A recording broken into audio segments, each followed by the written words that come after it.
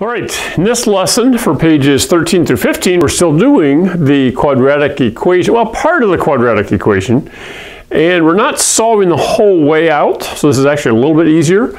We're just trying to determine what kind of answers we would end up with if we were to solve the whole problem.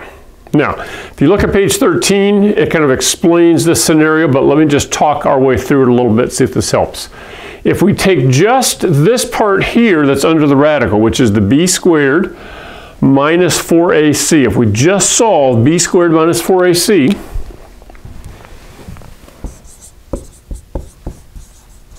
and you do the square root of that, if that ends up being greater than 0, okay, not the square root part, this part, the b squared minus 4ac, if that's greater than 0, then that means we have two real number solutions. If this whole thing becomes 0, then basically we're saying negative b plus or minus 0, which means that whole thing goes away, so we don't have a plus or minus anything because it's just 0. So we have one answer, negative b over 2a. Okay?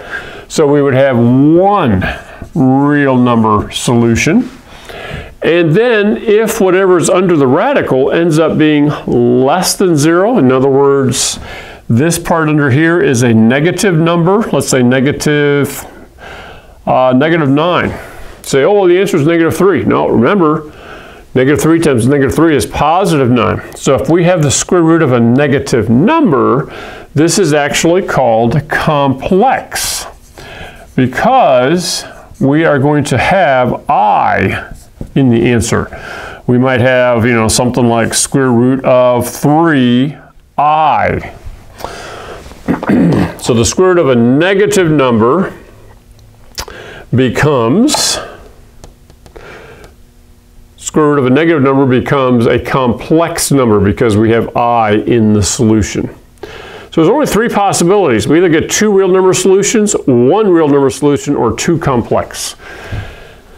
Now, you have to solve each of these to find out what you're going to get. We're just going to take this equation here and rearrange it. So 2x squared minus x plus 1 equals 0. Okay, see what I did? Brought everything to this side so it equals 0. So that means a is 2, b is negative 1, c is 1. All right, now let's just take what's called the discriminant, 4 minus ac, and we'll solve that. So we're going to plug in negative 1 squared minus 4 times 2 times c, which is 1. What is negative 1 times negative 1? Positive 1, correct? 4 times 2 is 8. 8 times 1 is still 8, so we have 1 minus 8. So we get negative 7. If we had been solving this whole thing here, we would have, you know, negative b, or 1 plus or minus the square root of negative 7 over 4, if we solve the whole thing. All we're looking at is this part here. The very fact that we have negative 7 means that my answer is going to be square root of 7i. And you see, because of the plus and minus, I have two answers. So we have two complex answers, and all we had to do was solve this part of it. We didn't really have to do the whole thing, just this part. And boom, we got a negative number. If we have a negative number, something less than 0, then we know we have two complex solutions.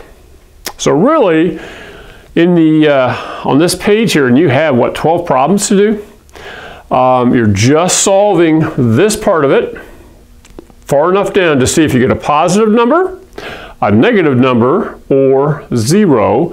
And then once you know that, you look over here and then you write down in bold print either two real number solutions, one real number solution, or two complex solutions. So in a way, it's like a multiple choice. You have only three possible answers for your final answer, although the step before it, they will have solved this to get a number, and that is in the score key as well. Okay? It's not really that hard. If you study the examples that they give there as well, and hopefully this explanation helps clarify it a little bit, and just solve that a little bit. Choose one of these three based on the type of answer that you get.